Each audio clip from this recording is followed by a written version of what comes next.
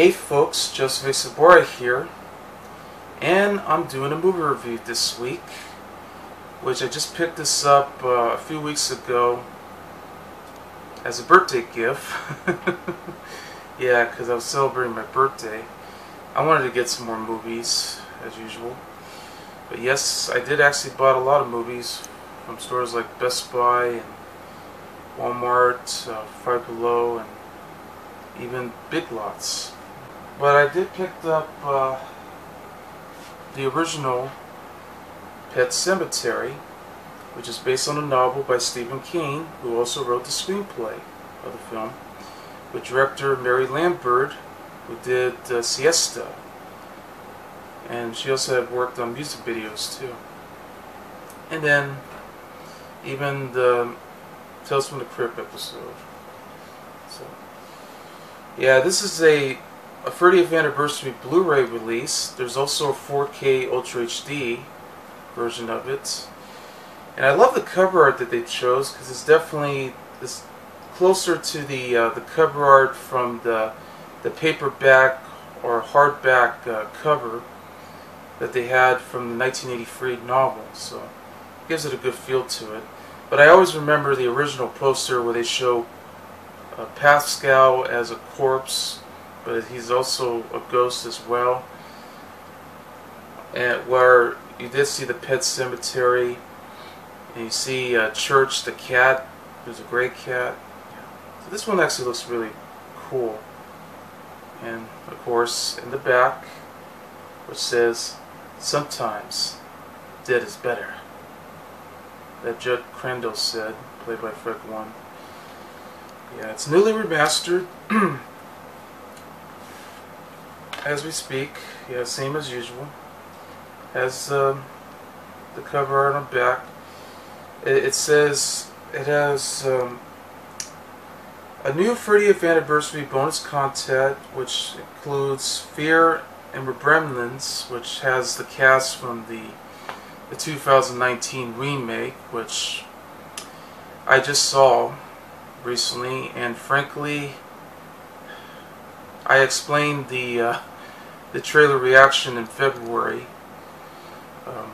and I'm not impressed.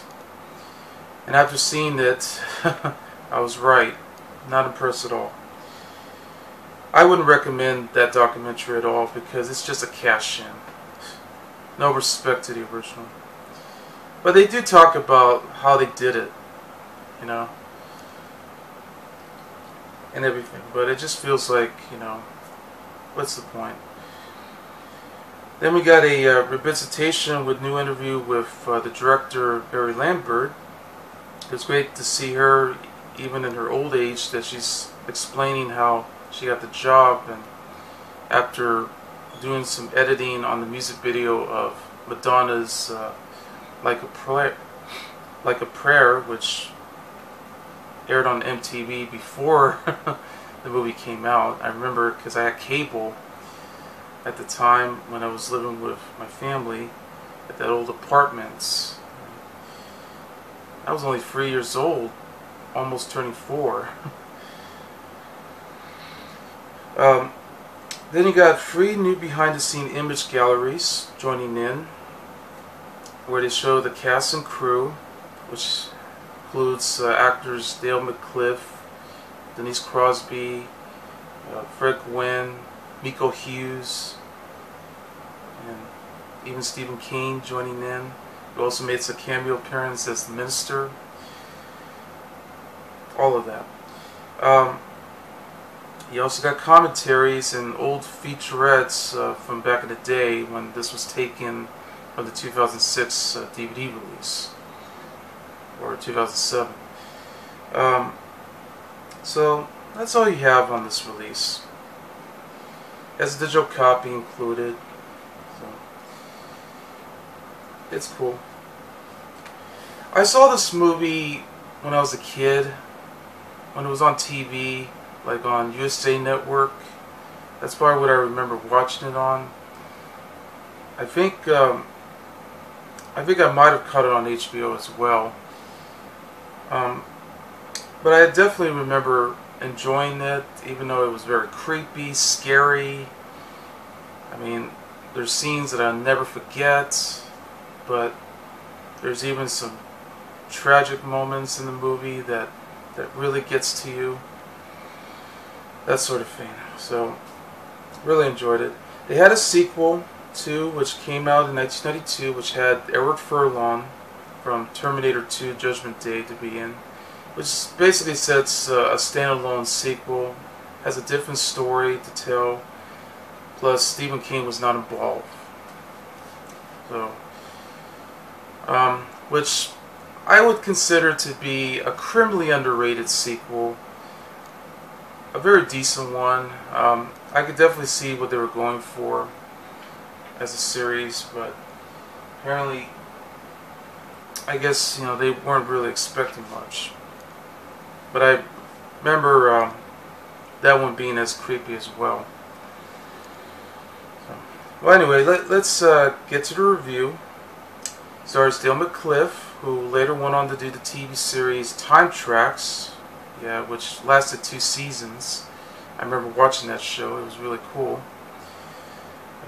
Gwynne, best known for playing Herman Monster in The Munsters, and he was also in the TV show Car 54, Where Are You?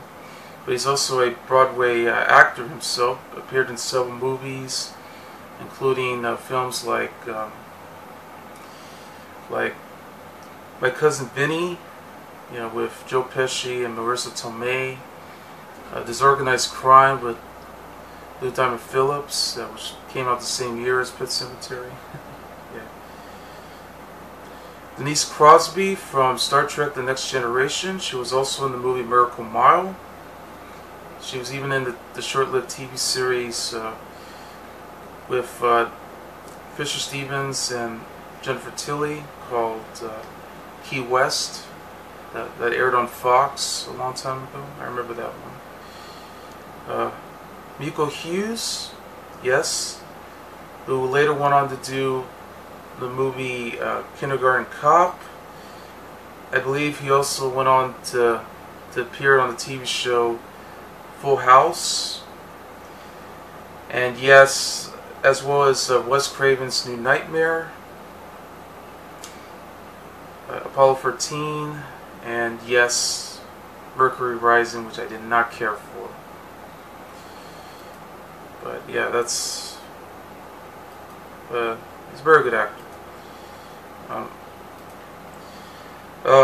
Blaise Berdahl, which I heard they actually use twins to play the role of Ellie, even though they were going to get twins for Gage, but Mary went ahead with Miko because she was so much better. Yeah, it's because of child labor laws that was happening. Brad Greenquist, Michael Lombard, Susan Lombard, Cavi Raz, Mary Louise Wilson, Andrew Habatsek, I'm trying to say these names right, Chuck Courtney, and Stephen King making a cameo appearance. Yep, which he also wrote the screenplay based on his novel, and it's directed by Mary Lambert, which also had producer Richard P. Rubenstein, who worked with several movies with George A. Romero, Stephen King, and all that. The movie begins when we meet the Creed family, Louis Rachel, along with their children Ellie and Gage, all played by Dale McCliff, Denise Crosby, Blaise Berdahl, and Miko Hughes, as they move from Chicago to Lulo, Maine, after Louis offers a job as a doctor at University of Maine. They befriended an elderly neighbor named Judd Crandall, who's played by Fred Gwynne, which came by after a Arondico gas truck suddenly passes by, in the road, between the two houses. So they're living in the countryside. So Judd actually takes them to a pet cemetery, which is spelled with an S instead of a C, so misspelled. That's somewhere in the forest behind Creed's new home. Which, this is where they discover how they bury their pets there when they die. And Judd actually buried a pet there as well, especially when he was a kid, at a young age, and still remembers. So basically, explains the ritual that was happening when they bury their pets or even humans as well, which actually has an old ancient Indian ritual that was happening. Well, anyway, on the first day of work, Lewis encounters Victor Pascal, who's played by Brad Greenquist, who was a jogger that suddenly got mortally injured after being hit by a truck. Yes, and that's what damaged his skull, with lots of blood coming out. You can even see the brain that's appearing. It was really horrifying. So he actually warns Lewis about the pet cemetery before he dies, calling Lewis by his name, even though they never met. But that night, Pascal suddenly comes to Lewis as a ghost, just when he was asleep, but just woken up, and just leads him to the pet cemetery, warns him not to cross the barrier because the ground is beyond sour. Lewis awakens, and then he found out that he was all dirty. Yeah, because he actually walked over there. He thought it was a dream, but it turns out that he really did sleepwalk over there. So he had to take the bed sheets that's already filled with dirt and put it in the laundry hamper. Yeah, since his feet was covered with dirt. So during Thanksgiving, while the families were away, Ellie's cat Church suddenly got run over. And by the way, her cat was a gray cat. Yeah, that looks almost like my cousin's cat named Rainbow. Yeah. I really miss that cat too. Anyway, he got run over on the highway, but definitely realizing that Ellie is going to be totally devastated, Judd decided to take Lewis beyond the cemetery that's deep into the woods, which actually has the deadfall, and past the cemetery, and suddenly they had to go all the way on top of the mountains, and that's where they found the ancient mimic burial ground, which Judd instructs Lewis to actually bury the cat inside, but warns him not to tell anyone about that, about what they've done. But that's when they found out that Church suddenly came back to life, all reanimated, but now he's starting to smell really bad.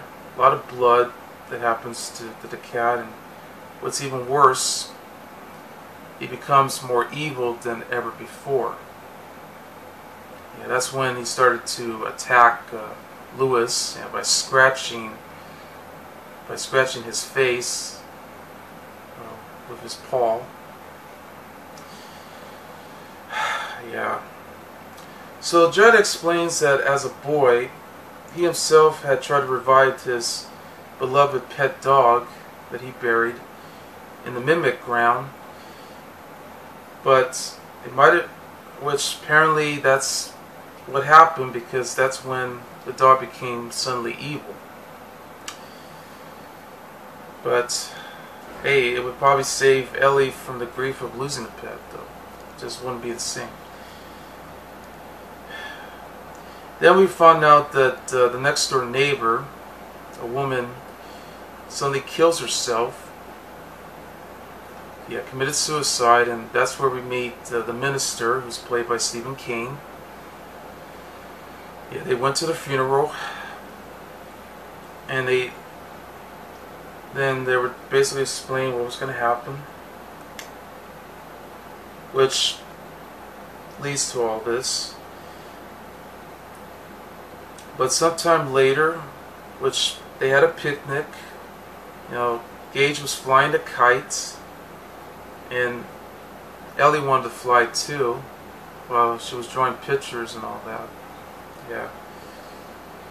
But this is where tragedy hits, which is really sad too, and very horrifying to watch.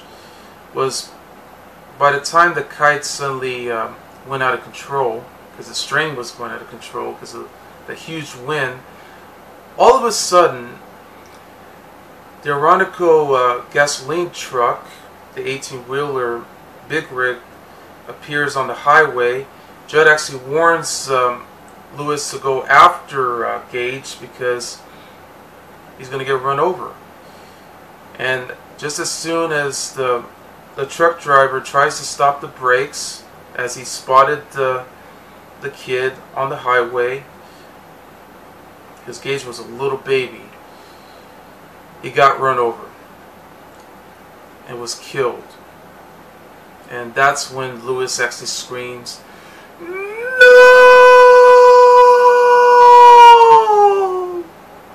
No! No!" Just like that.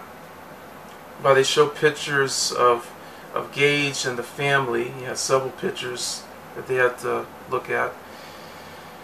There's even one that actually had a birthday cake, which actually had Snoopy on it. I'm so surprised to see that featured. Yeah. Yeah, but I know, I can't believe I'm laughing, but that was terrifying, and I remember being shocked when I saw that scene. Really got to me. I mean, I was horrified and sad at the same time, because Gage didn't deserve this. It happened at the beginning too, when Gage was walking out just when they were about to go inside the house, you know, because they moved in. So they were devastated, and Judd anticipated that Lewis has considered burying their son in the mimic ground, hoping that they might find a way to bring him back to life. But Lewis denies it because that's not going to do any good. So they were going to bury him, alright, in a local cemetery. Rachel's family came along, and that's when Rachel's father got so upset, got so mad that he had to punch Lewis in the face.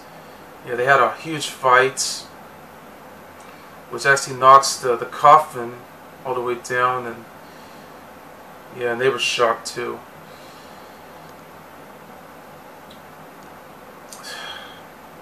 So that's when Judd suddenly talks to Lewis about the story that happened around, about the Indian ritual ground that was going around, where he tells a story about a local man named Bill Bateman who buried his son Timmy in the mimic ground, which after he was killed in the World War II, he becomes a zombie,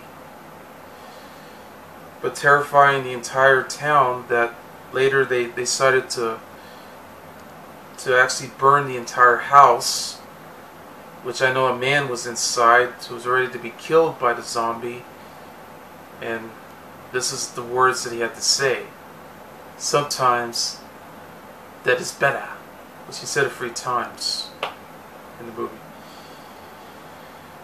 Yeah, because it's evil. So he thought this was not a good idea for having Lewis not to bury over there. But apparently there was no other choice. So So then Rachel and Ellie decided to leave at Chicago for a while, just to stay over after making up what was happening at the funeral and everything.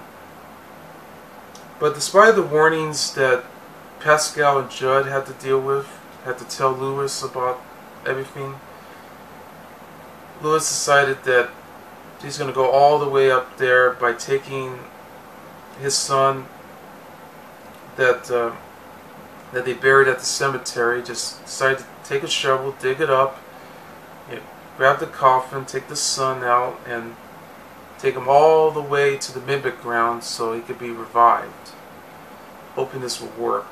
And that's when the worst thing starts to happen, when Pascal suddenly warns Ellie in her sleep that he was telling her that something terrible is going to happen, and he was also going to warn Rachel about it. Which also led to a story for Rachel too, because she explains about her sister Zelda, who had spinal meningitis. Yeah, I mean, that's what made her so creepy looking. But you felt bad for her because she was suffering from that. Which, by the way, was played by a guy named Andrew Hopasek. So yeah, he played Zelda. And apparently Rachel was being haunted by it because she never knew if she was dead or not. And that's what's scary about it. So she had to explain that to Lewis at the time. Well, anyway, by the time Gage was revived, it turns out that he isn't exactly what he used to be, of course, because now he became evil. That's when you started hearing all these baby laughs, some weird baby laughs. He goes around taking a scalpel from Lewis and starts to go after Judd. Yeah, this is where he actually slashes his heel and then later slashes his mouth and was killed. Church suddenly appears and was ready to attack Lewis. Yeah, you can even tell how creepy Church was becoming. Yeah, with all that glowing eyes, glowing green eyes. So he decided to inject Church with morphine, and that's when Church died. And then he decided to go after Gage as well, because of course Gage was the one that gave a phone call after he killed Rachel, just when Gage was dressed up just like in the poster as a bit of a dancer. Yeah, so Gage actually used a scalpel to stab Rachel, but also hangs her through the attic. And that's when Lewis was ready to go after Gage by injecting him with the morphine, but Gage was attacking him really hard. Started biting him and ripping his shirt and his body and everything, even his neck, all that. Because Gage also ripped Judge's neck too. So then Lewis decided to inject him, and you can basically hear the crying coming from Gage, and then this is where he says at the end, "No fair! No fair!" Then he dies. And that's when Lewis decided to take Rachel out of there and decided to burn the entire house of Judd's all the way down, since they're dead now. It already burned Gage, already burned Church and Judd as well. So now he decided to take Rachel all the way up to the Mimic ground, hoping to revive her. But Pascal just warns him that that's not going to happen. I mean, it's going to get much worse, just like what happened to Gage and Church. So he did it over there. He had to wait for like maybe a few days. He was playing the solitaire. That's when he finally found out that Rachel just came by. As he says, darling.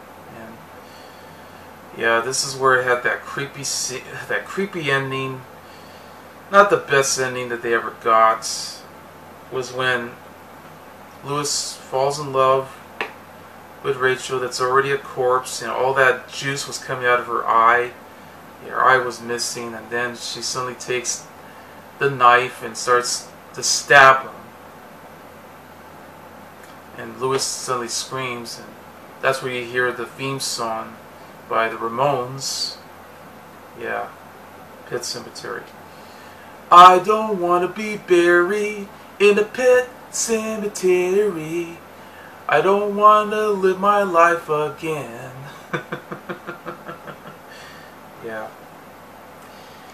Now, in my opinion, I thought this was one of the best Stephen King adaptations I've ever seen. For its time. You know, 30 years ago, it was definitely one of the biggest hits at the box office. When it came out on April 21st, 1989, out of its $11.5 million, it made $57.5 million. So that was a huge hit. So it would have been a lot bigger than ever before. Even with home video releases too. Also, the direction by Mary Lambert. She did a wonderful job directing this movie, because after all, she did love all the novels from Stephen King. She became a fan. Even though she wasn't considered to be a horror director, after directing Siesta, because that was a suspense thriller. She wanted to do something different, but I guess she didn't expect it to actually do a Stephen King adaptation. So, and she wanted to do justice too, which is very surprising. So she wanted to keep the source material just right, coming from Stephen King's script. So even Stephen King admired her. Happy to see that. I mean, yeah, the movie did have its issues. Like, for example, why can't the highway have a lot of sidewalks, so that way it can avoid danger here? And why couldn't they put any road signs to know that a pedestrian is about to walk past, or even an animal walking past by the roads? And why can the truck driver just pay attention to the road while you know something's going to go right behind? Like there might be a car passing by or whatever, but I know. I wished they had done something like that, but that's actually how it was in the story. So in Maine, everything's possible, because that's what Stephen King was from. Plus, you got a solid cast, no doubt about it. They were all good. Well, except for Blaise Berdahl, because I mean, her acting was pretty peculiar and just, I hate to say this, it was pretty bad, because the way she screeches out when she cries, I mean, it's like I can't even understand the words she was saying when she was actually explaining about, Pascal, warning her, or the fact that he was afraid that her cat's going to die. She doesn't want that. That sort of thing. But, of course, played by twins. They had to go for that. But Miko Hughes, on the other hand, was very good. I mean, he doesn't speak much, but he was very cute. He was only like 2 years old when he played the role. He was a blonde, and it's just sad to have him, to see him end in a tragedy, during that horrifying accident. Like, he didn't want to see Gage die that way. Uh, Dale Midkiff and Denise Crosby definitely worked together with chemistry. Gwynne definitely his solid performance. I mean, this is a lot different from his Herman Munster character on the Munsters. But I really love him too, and it's just sad that he's no longer with us. He died in 1993, but he will always be remembered, nevertheless. I love Greenquist's performance as Victor Pascal. Yes, he does become as humorous as ever, even when he's a ghost. But he's basically an angel, but he's supposed to be the kind of guy who can actually scare everyone. But I like the idea where you get a character who's now a corpse and who's a ghost, and you basically see how scary looking he is, but he's basically an angel and not a monster. So I love that. But what really did creep me out was Zelda, yeah. Which you do feel bad for her because she had spinal meningitis that was affecting her body. You can see skin and bones all the way, even on her face too, and her whole body. It was grotesque, but that was very frightening. But I love how it centers the story behind that, because now we know why Rachel was afraid, and just as everyone else was. Plus, it was very creepy, very scary. The way I saw it, it was very intense. The movie was actually shot on a beautiful cinematography that was done by Peter Stein, and a lot of great editing by Daniel P. Haney and Mike Hill. So, now, I know the movie was a lot different from the novel that Stephen King wrote, and he wrote the screenplay, so he had to do some few changes here and there to see the difference. Like we found out about Judge's wife Norma.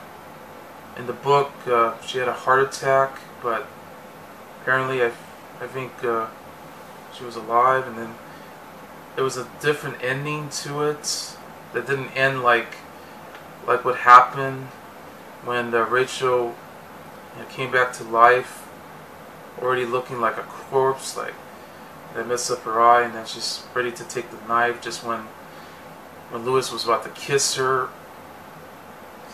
All that eye juice was coming out. It was disgusting. I mean, I know. They wanted to do that just to go for scares, but whatever. I know people say the song Pet Sematary was out of place, but I don't know. I mean, I could definitely see maybe somewhat of an eerie theme that they would have played before they played the song, but they had to end it that way. Yeah. I remember how creepy Church turned out to be just when he got revived and came back to life, and I noticed how his eyes were glowing, completely. I mean, that's how creepy it is. And I love that one scene where Lewis, as he saw Church, laying down with Rachel, and this is where he says, "Fuck off, hairball," and Church was ready to attack Lewis, but misses. So, and I think it's also one of the rarest Stephen King adaptations where it's shot in Maine, and it might be the first one to be shot there. I think, could be wrong, but that's what I miss nowadays. I mean, the movie had practical effects too, not a CGI in sight. Although there was one scene where it did have a special effect that was part of Lewis' imagination, where a head suddenly pops out like if it's in 3D form, just when he was about to go all the way up on top of the Minbeck ground. Also, the Minbeck ground was actually set beautifully too. I mean, the way they shot that in the mountains, I thought, wow, this is like beautiful cinematography that I ever saw, and how beautiful the scenery looks, everything, and the way they set the mimic ground on. That's starting to look almost like one of those horoscopes or something like that. That's what I thought. It's really, really interesting. And yeah, the score was done by Elliot Goldenfall, which, of course, you got two songs by Ramones. I already mentioned the title song. They even got Sheena is a Puck Rocker, which the song was actually played while the truck driver was running around, before tragedy hits. Yeah, but Elliot Goldenfall actually created an eerie score that you will never forget. I mean, it gives it that feel to it that makes it more scarier. So, and you don't need too many jump scares just to go for that. The creepiness and the scariness, everything. You don't need that. That's what's impressive, because we know that's really impressive, because that's exactly what we need. But anyway, I put this on my best list of 1989, as I really enjoyed it. I loved it. So I understand there are people who don't like this movie. People may think it's mean-spirited and everything. That was the whole point.